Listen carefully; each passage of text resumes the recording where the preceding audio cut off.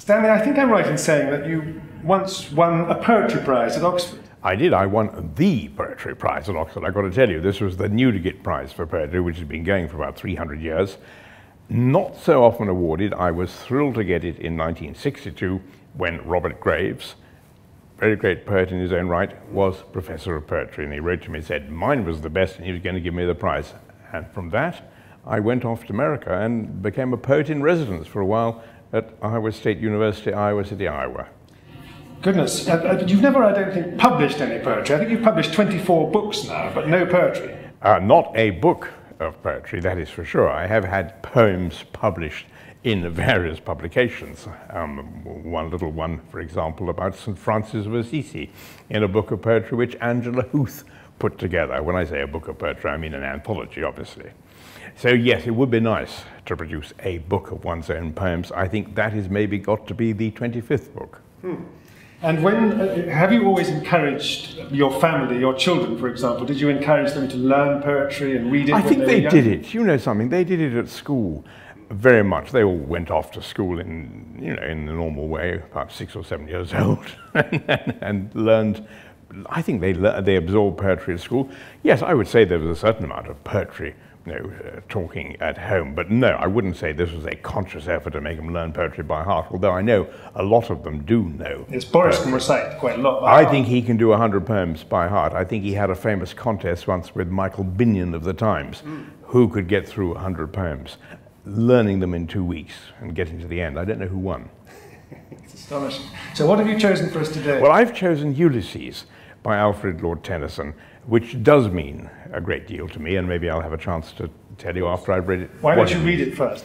It little profits that an idle king by this still hearth among these barren crags, matched with an aged wife, I meet and dole unequal laws unto a savage race that hoard and sleep and feed and know not me. I cannot rest from travel. I will drink life to the lees. All times I have enjoyed greatly, have suffered greatly, both with those that love me and alone on shore. And when through scudding drifts the rainy Hyades vex the dim sea, I am become a name for always roaming with a hungry heart. Much have I seen and known, cities of men and manners, climates, councils, governments, myself not least, but honoured of them all, and drunk delight of battle with my peers, far on the ringing plains of windy Troy. I am a part of all that I have met, yet all experience is an arch wherethrough glims that untravelled world whose margin fades forever and forever when I move. How dull it is to pause, to make an end, to rust unburnished, not to shine in use, as though to breathe were life, life piled on life were all too little, and of one to me little remains. But every hour is saved from that eternal silence, something more, a bringer of new things, and vile it were for some 3 suns to store and hoard myself, and this grey spirit yearning in desire to follow knowledge, like a shining star beyond the utmost bound of human thought.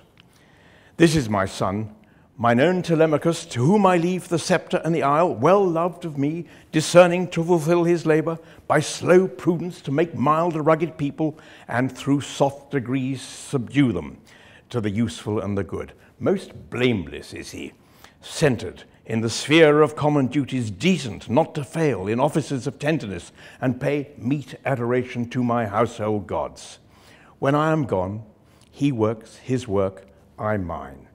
There lies the port, the vessel puffs her sail, there gloom the dark broad seas, my mariners' souls that have toiled and wrought and thought with me, that ever with a frolic welcome took the thunder and the sunshine, and oppose free hearts and foreheads. You and I are old. Old age hath yet his honour and his toil.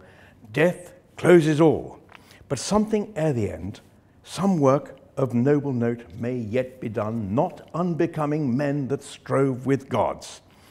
The lights begin to twinkle from the rocks, the long day wanes, the slow moon climbs, the deep moans round with many voices. Come, my friends, 'tis not too late to seek a newer world. Push off, and sitting well in order, smite the sounding furrows, for my purpose holds to sail beyond the sunset and the bars of all the western stars before I die.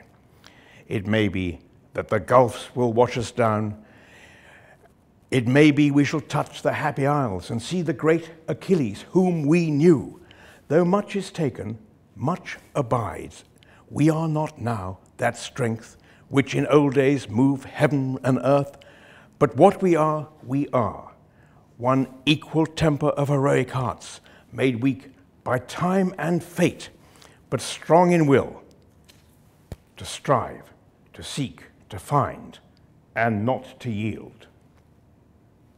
Thank you. It's a wonderful poem. Why do you like it so much? It is a wonderful poem. I suppose when you reach your 8th decade, as I now have reached, I'm halfway through my 8th decade, you do think of Ulysses returning to Ithaca after 20 years on the plains of Troy and saying to himself, well, I'm definitely older than I was, but there's still something for me to do, and handing on, if you like, to a new generation, Telemachus. Yes, it's very passionate, and it has that sense of optimism, doesn't it?